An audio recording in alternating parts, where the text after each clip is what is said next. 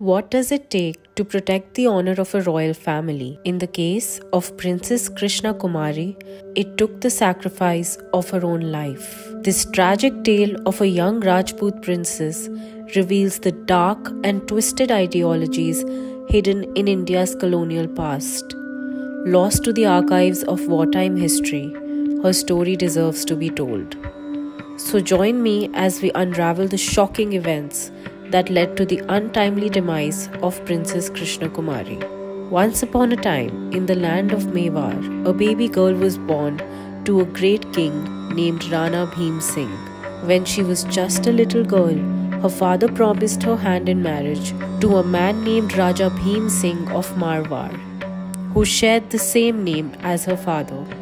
But sadly, Raja Bhim Singh passed away when Krishna Kumari was only 9 years old.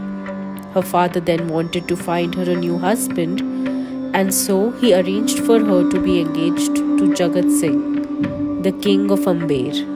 However, Man Singh, the brother of Krishna Kumari's deceased betrothed, believed that he had the right to marry her now that his brother had died. Man Singh wanted to challenge Jagat Singh for Krishna Kumari's hand in marriage. Things escalated quickly. The Marathas got involved, and the Shindes and Holkars started fighting.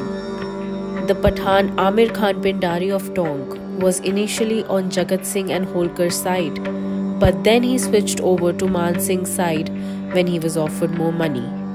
All of this fighting and drama caught the attention of the East India Company, who were watching from afar. They saw how much the people of Rajputana were willing to sacrifice lives and resources for a fair princess. Krishna Kumari was at the center of the conflict, with her life hanging in the balance. In 1810, when she was only 16 years old, Amir Khan invaded Udaipur and destroyed its villages. He gave her father an ultimatum: marry her off to Man Singh or put her to death. Rana Bhim Singh had no choice but to choose the latter, as marrying his daughter to Man Singh would have been a serious blot on Udaipur's royal family.